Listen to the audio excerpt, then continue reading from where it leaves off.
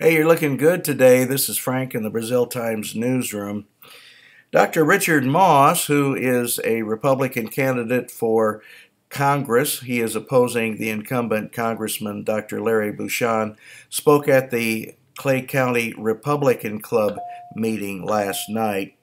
He said that he is a supporter of President Trump and he is angry at Republicans in Washington, and he is also angry at the Democrats for not accomplishing what the president has said he wants to do. He said, "I'm as frustrated as all of you," to the group that was gathered there at Kennedy's Crossing last night. He said, "We did not send our representatives to Washington to break their promises and capitulate."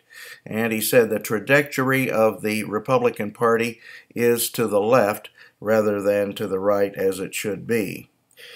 He said he cannot support Republicans who break their promises and cut deals with Democrats, and that we need a new and revitalized Republican Party, he said.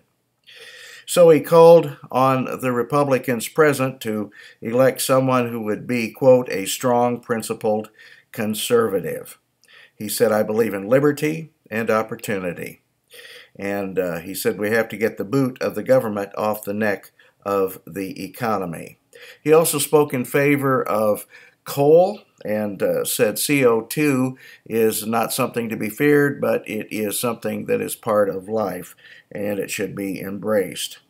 He also called global warming a pseudoscience. We'll have more from the Republican Club meeting with Dr. Moss on our website today and also in the printed edition of the Brazil Times. I'm Frank Phillips reporting. You have an outstanding day, won't you?